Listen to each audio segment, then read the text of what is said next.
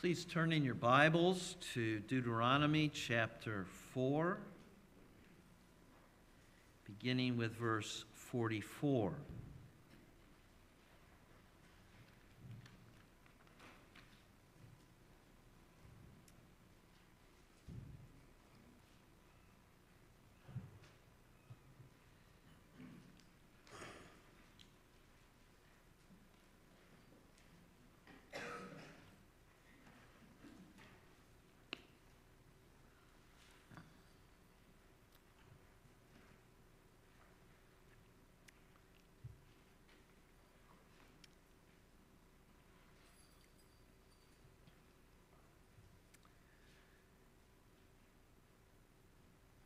God here speaking through his servant Moses.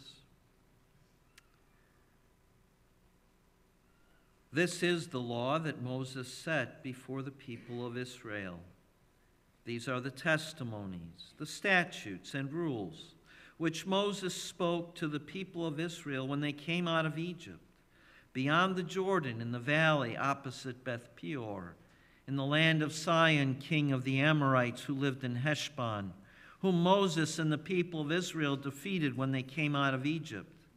And they took possession of his land, and the land of Og, the king of Bashan, the two kings of the Amorites, who lived to the east beyond the Jordan, from Aroer, which is on the edge of the valley of the Arnon, as far as Mount Sirion, that is Hermon, together with all the Arabah on the east side of the Jordan, as far as the sea of the Arabah under the slopes of Pisgah. And Moses summoned all Israel and said to them, "Hear, O Israel, the statutes and the rules that I speak in your hearing today, and you shall learn them and be careful to do them. The Lord our God made a covenant with us in Horeb. Not with our fathers did the Lord make this covenant, but with us, who are all of us here alive today. The Lord spoke with you face to face at the mountain, out of the midst of the fire, while I stood between the Lord and you at that time to declare to you the word of the Lord. For you were afraid because of the fire, and you did not go up into the mountain." He said, "I am the Lord your God, who brought you out of the land of Egypt, out of the house of slavery. You shall have no other gods before me.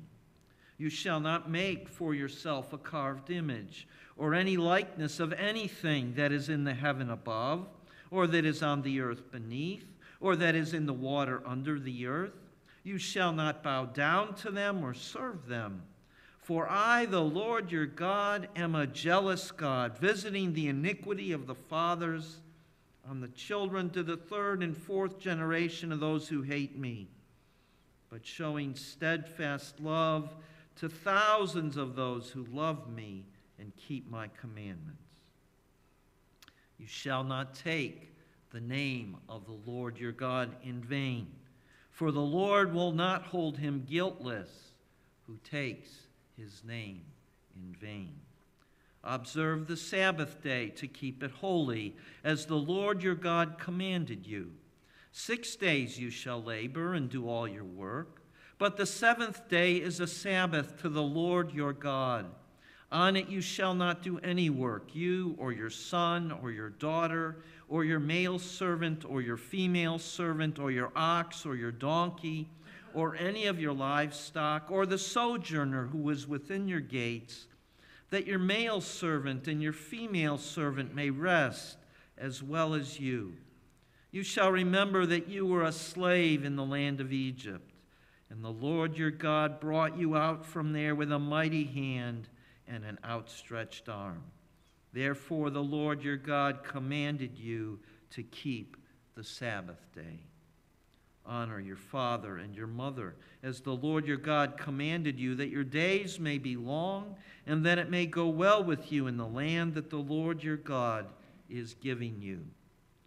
You shall not murder, and you shall not commit adultery, and you shall not steal, and you shall not bear false witness against your neighbor, and you shall not covet your neighbor's wife, and you shall not desire your neighbor's house, his field, or his male servant, or his female servant, his ox, or his donkey, or anything that is your neighbor's. Thus far, the reading of God's word. Let's pray.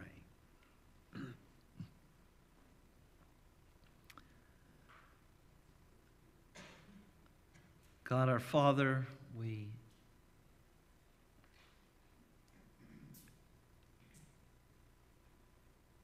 pray that you would open our hearts this morning to your word, that we would be sensitive to the leading of your Spirit. We pray that you would work your grace in us, for you know we need it. May the words of my mouth and the thoughts of our hearts be pleasing in your sight, O Lord, our rock and our Redeemer. Amen. It suddenly occurred to me that I failed to read our New Testament reading from 1 Timothy. So if you will quickly turn with me to 1 Timothy.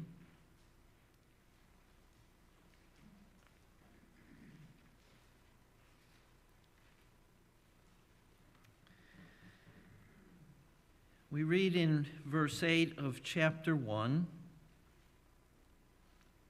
"Now we know that the law is good, if one uses it lawfully, understanding this, that the law is not laid down for the just, but for the lawless and disobedient, for the ungodly and sinners, for the unholy and profane, for those who strike their fathers and mothers, for murderers, the sexually immoral, men who practice homosexuality, enslavers, liars, perjurers, and whatever else is contrary to sound doctrine, in accordance with the gospel of the glory of the blessed God with which I have been entrusted." Thus far, our New Testament reading.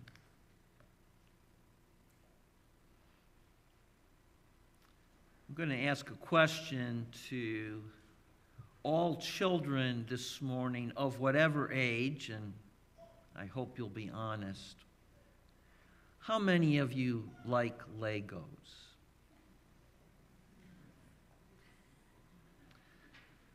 My namesake grandson, Lee III, also known as Buddy, had his 8th birthday recently, and because of his love both for the Lego building blocks as well as his love of the excitement of Star Wars, wanted a big Star Wars Lego ship. And so Nancy and I decided to get him this big Lego Star Wars ship. His parents were actually taking a brief vacation on the day of his birthday, so that night when he opened it, they were in their residence where they were staying, but they told him that he could not open it and start on it till the next morning. What they didn't know is that at 2 in the morning, he woke up, he went downstairs, turned the light on, opened his Lego box, and started building it. Now this had hundreds and hundreds of pieces, and the pieces were grouped in different bags. There were probably 10 or 15, maybe close to 20 different bags, and the instruction book was about the size of a small catalog, and he just quietly turned a page at a time, so that when his parents got up in the morning, he had a a portion of it finished, and they were astonished. And he stopped for breakfast, but immediately went back, and for the better part of 2 days, he built this beautiful Lego spaceship. I don't even know what kind it was, but it had lots of pieces and lots of detail. He did it all by himself, and he had it exactly right. No pieces left over, none in the wrong spots.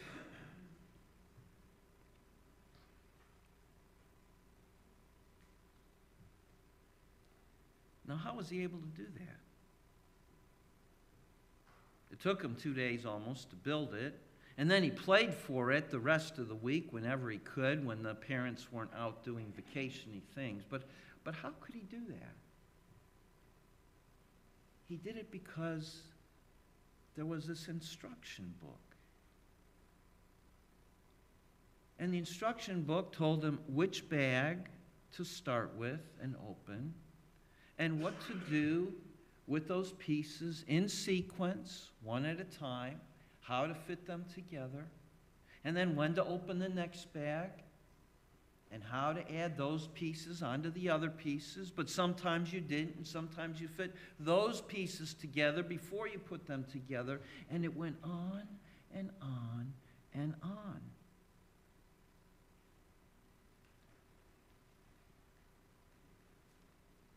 And when he was done, he had this beautiful spaceship that he just played with as much as he could.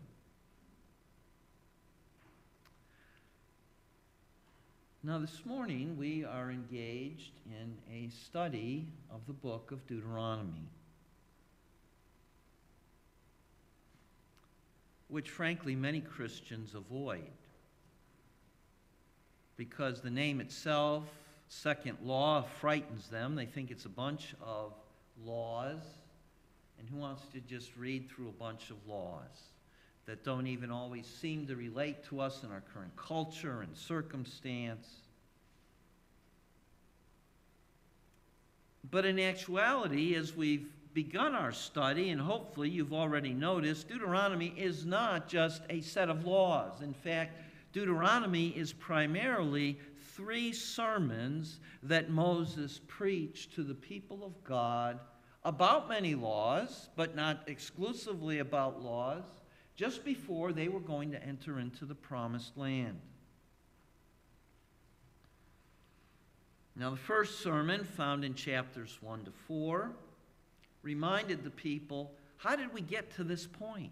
How are we standing here on the east side of the promised land, right next to the Jordan River, waiting to enter into the land of promise that God had promised to give to us as his people? Our text this morning introduces us to the second sermon. Indeed, it's the longest sermon. It runs from chapter 5 all the way to chapter 26.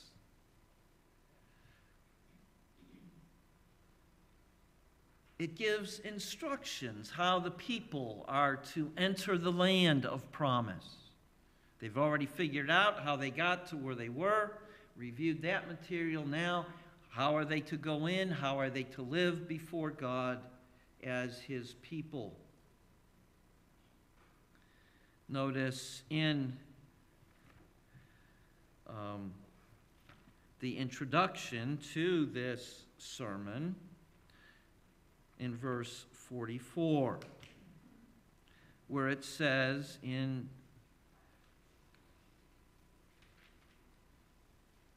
verse 44, "This is the law that Moses set before the people of Israel."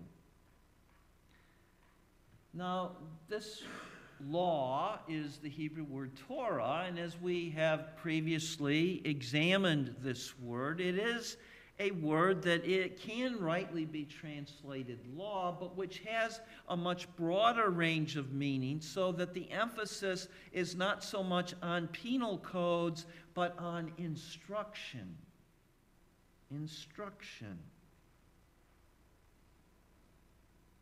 We usually think of penal codes when we hear the word law, and thus our displeasure of reading books like Deuteronomy that we think are filled with laws like penal codes. But it at its heart means instruction.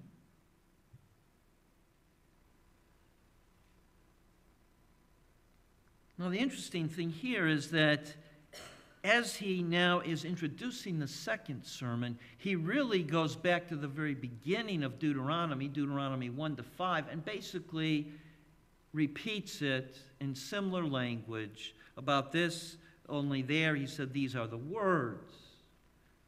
These are the words that Moses spoke, but it identifies where they are. And in verse 5 of chapter 1, beyond the Jordan in the land of Moab, Moses undertook to explain this law, this instruction.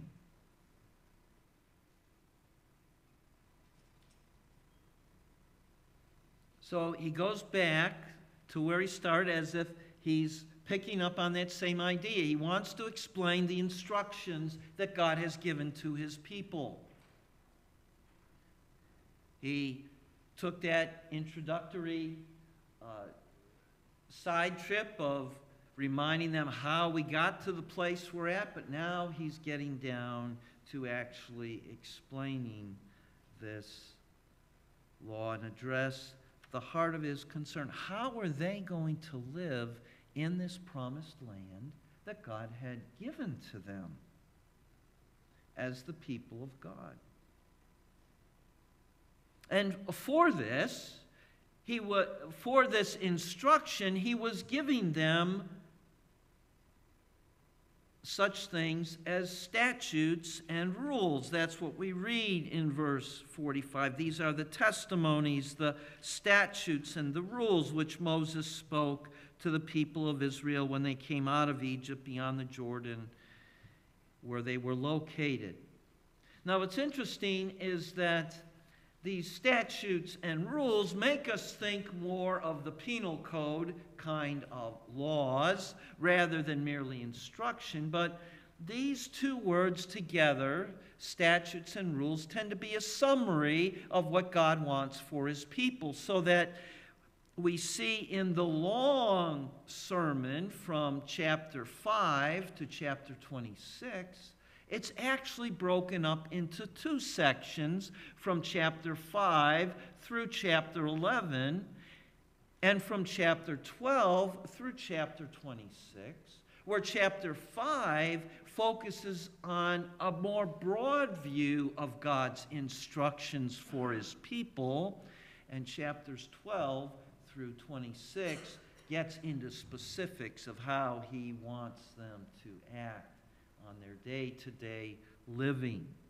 Now, the reason we know that is that these passages are framed by these words, statutes and rules. So, for example, Deuteronomy 5, verse 1, "Hear, O Israel, the statutes and the rules that I speak in your hearing today."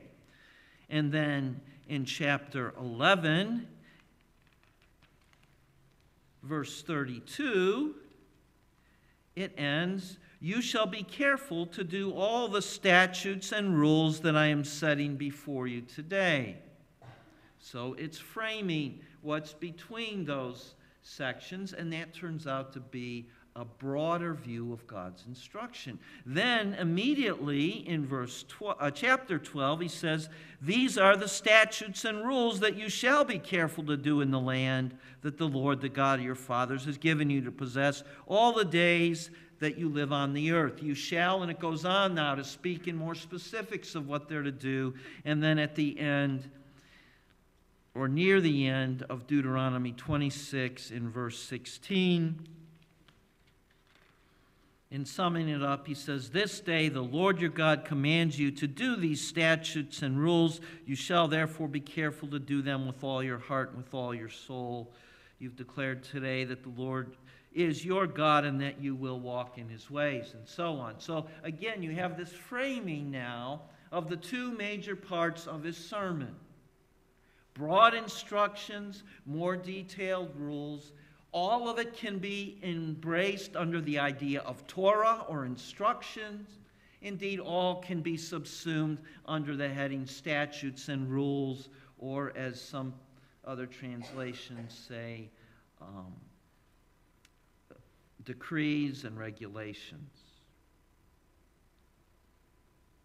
Now today, we want to focus on this idea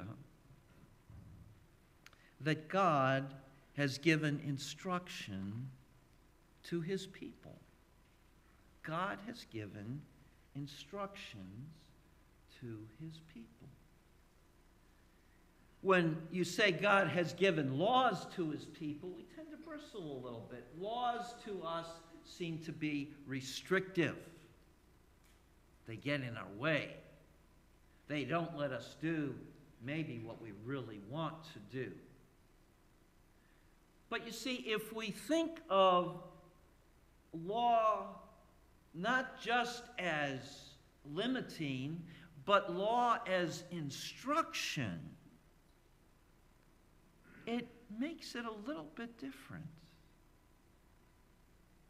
It makes it a little bit different. You see, because it's when you follow the instructions that you can enjoy what it is you're putting together.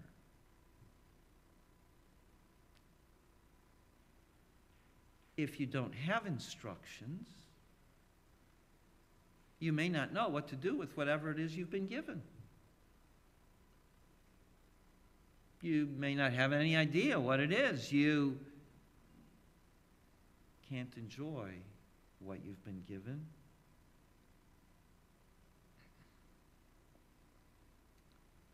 But God has given instructions to his people. This is the law Moses set before the people of Israel. These are the testimonies, the statutes, and the rules which Moses spoke to the people of Israel when they came out of Egypt, beyond the Jordan, in the valley opposite Beth Peor, in the land of Sihon, king of the Amorites, etc. And the first thing we see about God's instructions for God's people is that they are rooted in grace. That they're rooted in grace. You see, as he says, these are the testimony, statutes, and rules that Moses spoke. He spoke to them where they were in the valley before the Jordan, where they had been brought by God after he took them out of Egypt and had enabled them to defeat Sihon, king of the Amorites, and Og, king of Bashan. Not because they were military geniuses, but because God's power went before them. That's how they got there, by God's mercy and God's grace. Furthermore, as he begins in chapter 5 and describes them coming to Mount Sinai at Horeb, and God speaking to the people, the very first words out of the mouth of God with regard to that passage that we call the Ten Commandments are not imperatives. They are not commandments. They, in fact, are indicatives, merely statements of fact. I am the Lord your God, who brought you out of the land of Egypt, out of the house of slavery. Before God ever speaks the command to his people, he speaks of his grace. I am the Lord. I am your God. I brought you out of slavery, out of the land of Egypt. And it wasn't because they were worthy. It was because God was gracious. You know, we talk about the Ten Commandments. and people know immediately what you're talking about. Hopefully, maybe half of you, maybe more than half, could tell me right now what the 10 Commandments were, though I'm not going to call on anyone to stand up and recite them. Hopefully, if we did it as a group project, we could boom, boom, boom, run right through them. But do you know something? We speak of the 10 Commandments. The Bible never calls them 10 Commandments. It always refers to the 10 words. Words of instruction. Yes, they are imperative. We can call them commandments, and God in other verses around them refers to his commandments, but as a collection, they're not called the 10 Commandments, they're called the 10 words.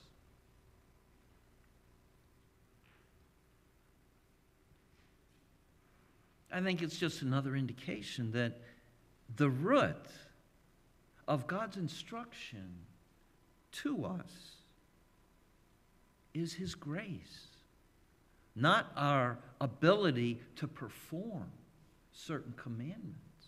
But God's instruction for God's people is rooted in grace. In John 1:17 it says, the law came through Moses, but grace and truth came through Jesus Christ. That grace is seen in Jesus. It's not because of what we had done. God so loved the world, he gave his one and only Son, that whoever obeys his commandments will have eternal life. No, it says that whoever believes in him shall not perish, but have eternal life. It's all about grace. That's what the New Testament is all about, and all the epistles are trying to explain. It's not about works, it's about grace. But you see, the roots of that are in the Old Testament, in the instruction that God has for his people.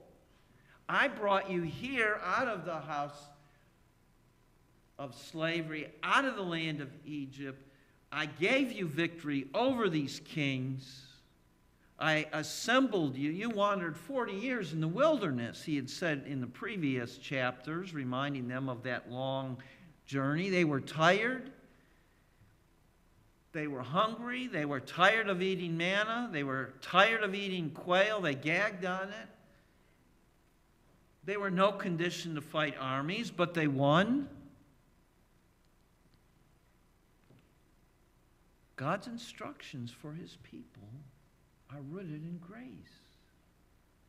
And so when we think about God, we need to realize that what God is communicating to us, whatever he's asking of us, is rooted in his grace, which came to pass most clearly in sending his own Son to bear the penalty for our failures to live up to his law. But grace is there right throughout all of it.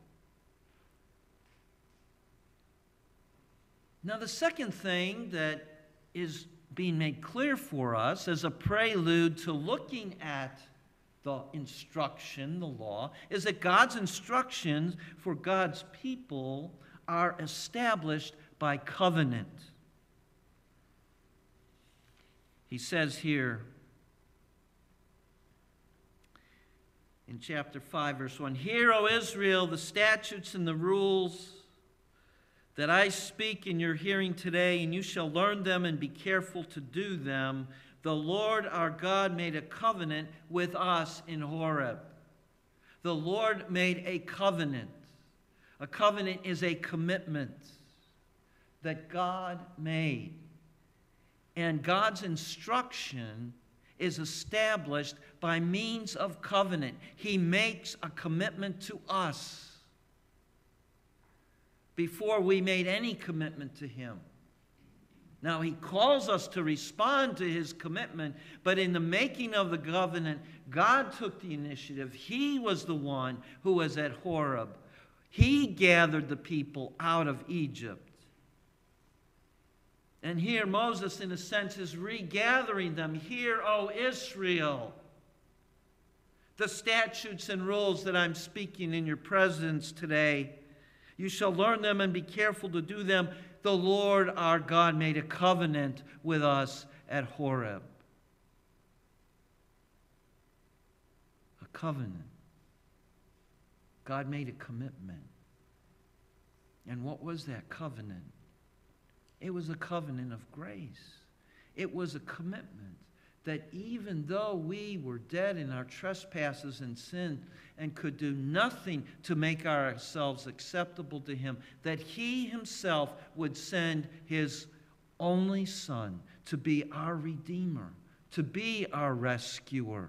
That was God's commitment.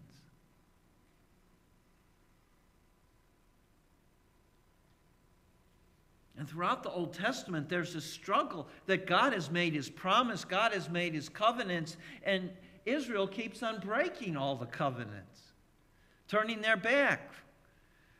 There was the covenant with Noah, then the covenant with Abraham, and then the covenant with Moses, and then there was the covenant with David. And then finally the prophet says God's going to have to make a new covenant. He's going to have to write it on your hearts because written in stone isn't doing you any good because you keep on failing time and again.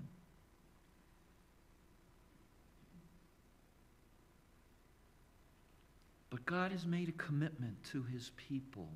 He has gathered them as his people, and God has made covenant with them. And Jesus is the fulfillment of that covenant. When God made the covenant with Abraham and the smoking fire pot passed between the pieces, indicating that if the covenant was broken, that he would have to be destroyed. Jesus was God in the flesh who was destroyed at the cross, keeping the covenant. It was God's commitment. So God's instruction for us is rooted in grace, but it's established by God's own word, by his covenant commitment to us that he's not going to break.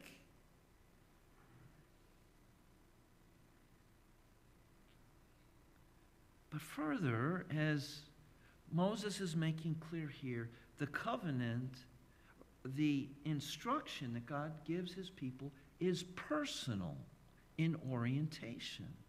Notice he goes on to say, not with our fathers did the Lord make this covenant, but with us, who are all of us here alive today. The Lord spoke with you face to face at the mountain, out of the midst of the fire. While I stood between the Lord and you at that time to declare to you the word of the Lord, for you were afraid because of the fire, and you did not go up into the mountain. Now, this seems a little strange. He says, not with our fathers did the Lord make this covenant. That's literally what it says. It can have the idea that not with our fathers alone did the Lord make the covenant, but it probably doesn't say that, even though it is implied there, because he wants the emphasis that God's covenant is with us. And the people standing there before the Jordan River, many of them had not heard the Lord at Mount Sinai. Most of those who heard died in the wilderness because of their unbelief and unwillingness to go into the promised land and accept the good things God had prepared for them. They said they knew better than God. So they died. And yet there's a sense in which God is saying, you heard, you were there, you are entering into that same covenant. You are hearing the same instructions. God is speaking his instruction to you who are here today.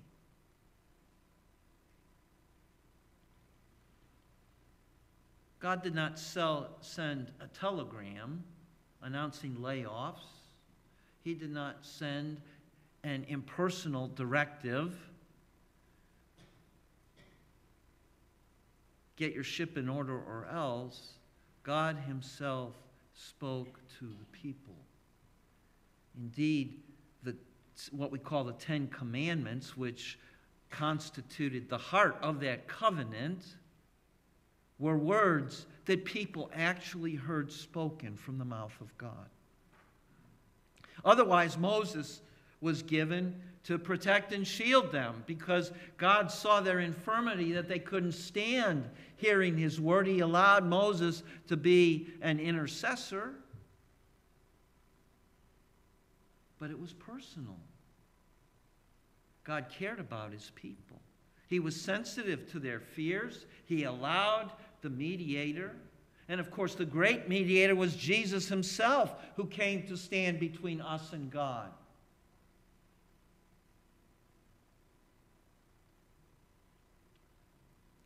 So the instructions that God gave, you see, are personal in orientation. It's not here it is, take it or leave it. God is speaking personally to us.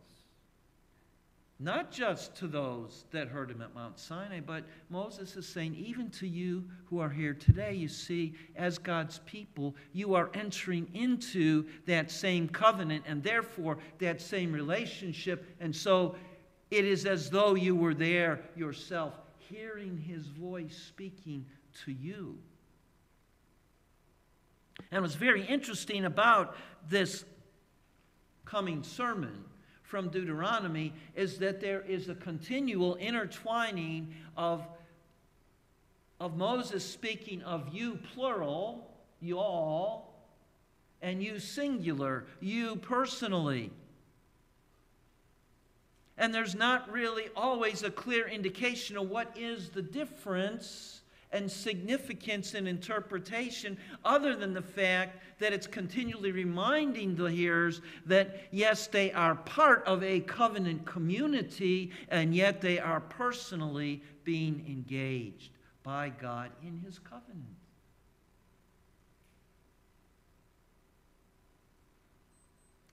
And then in Moses going on to repeat the Ten Commandments with just a few slight changes that take account of their new situation, having experienced the previous 38 years wandering in the wilderness, primarily with the fourth commandment on the Sabbath, being rooted now not in God as the sovereign who rescued them out of Egypt, as the sovereign Lord, creator, but as the God who did rescue them out of Egypt and also brought them through the wilderness to where they were standing that day, so that it's rooted in redemption rather than creation. The laws are virtually the same, almost verbatim, which tells us that God's instructions for God's people is consistent in its content. The way God leads and guides us is consistent. Jesus is the same yesterday, today, forever. God does not tell us one thing one day and something else the other day and pull the rug out from under us and set us up to fail because he suddenly changes the rules. But the rules stay the same. There will be applications of the rules, as he will make clear in chapters 12 through 26. You have the general rules of the covenant. And isn't it amazing that the heart of God's covenant is only 10 words, as it were? We don't have to memorize a long list of detailed rules in order to interact with God. He has given us his covenant simply, consistently.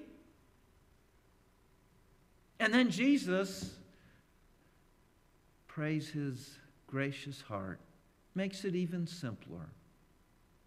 You want to know what the covenant is? You know what my instructions are for you. Love the Lord your God with all your heart, soul, mind, and strength. Love your neighbor as yourself. That's what it's all about. It's personal. He cares for us. It's consistent.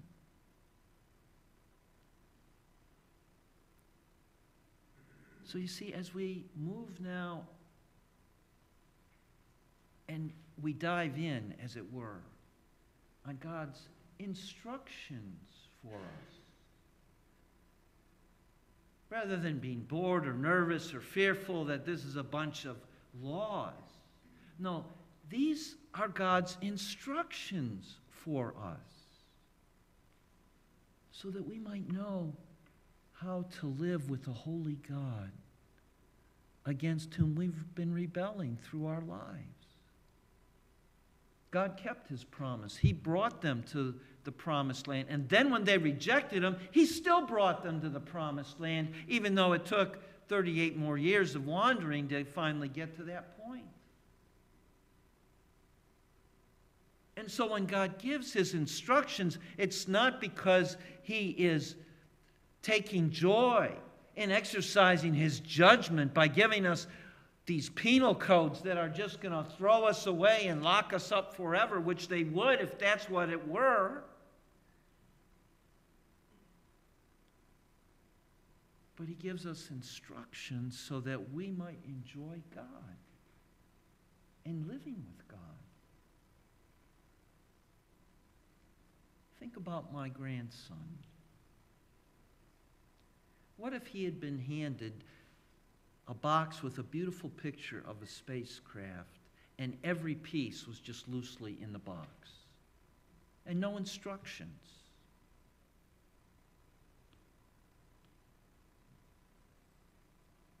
He would have been excited initially to see what he got.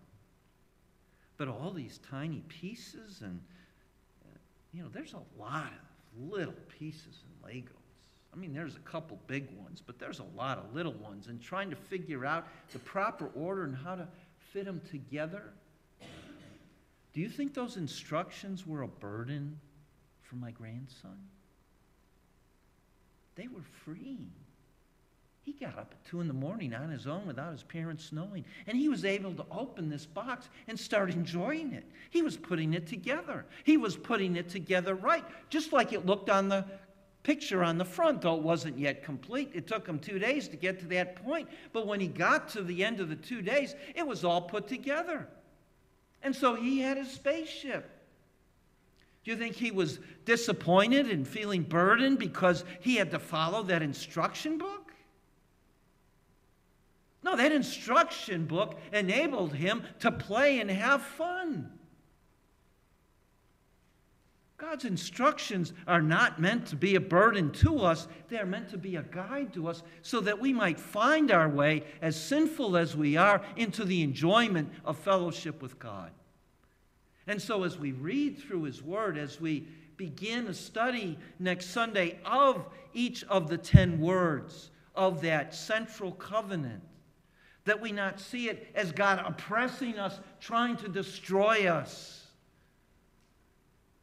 but rather see that this is God's instruction so that we can know how to meet with him and how to live with him and how to enjoy him forever.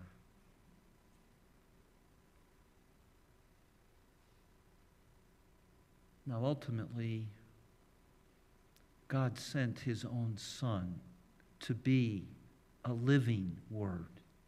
In the beginning was the Word was with God, the Word was God. The Word became flesh and lived for a while among us. The only God who's at the Father's side, that is the Word, he made him known.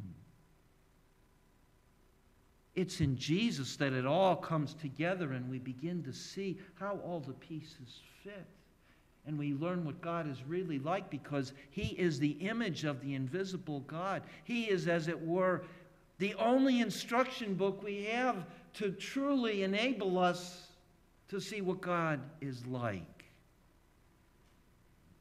But until he came, God gave his instructions in the Old Testament to guide and prepare his people. Instructions that didn't change in the New Testament. Oh, we don't need those anymore. No. That's what we saw in 1 Timothy when Paul is saying that the law is good. The instructions are good. And as he explained the usefulness of those instructions for sinners, he basically goes through the 10 commands. or the 10 words, and saying that they are in accordance with the gospel.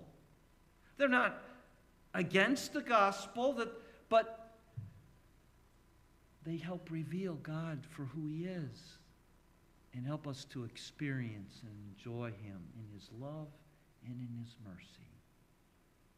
Dear friends, God has given us His instructions. His instructions are for His people. God is drawing us to Himself. He pulled His people out of Egypt. He brought them to the promised land. He wanted to bless them. He wants to bless you who are His people. And so it's worth our while to go back and look at these instructions, to see them in their initial place, but then to see the implications they have even for us today. God doesn't want us to be frustrated, not knowing how to put our life together and just becoming increasingly bitter because we just can't see the way. He gives us guidance that we might see, that we might find delight and joy in getting those pieces in order, in seeing the beauty of our God and His mercy for us in Jesus, and then truly enjoying Him forever. Let's pray. Oh Lord, it's only by your grace. It's not that we can obey any group of laws and somehow satisfy your holy demands. On our own, we cannot obey because our hearts are rebellious against you. But you sent your Son, the living Word, and before Him you gave your written word that your people might know how to follow after you. Stir our hearts today with that desire that we would want to follow after you, that we would see your law not as a burden, but as a guide, a corrective, when we often need correction, but also pointing to the way of life in Christ and in your commitment to us in Him. Thank you for bringing us together that we might learn more of your wonderful instruction that you have prepared for your people, that you would be our delight and our hope and our life, even in our day, so far removed from Moses' day. But you are faithful, and your word stands sure. You are the same. You don't change your mind on us, but you bless us. In Jesus, it's in His name that we pray. Amen. Our hymn of commitment.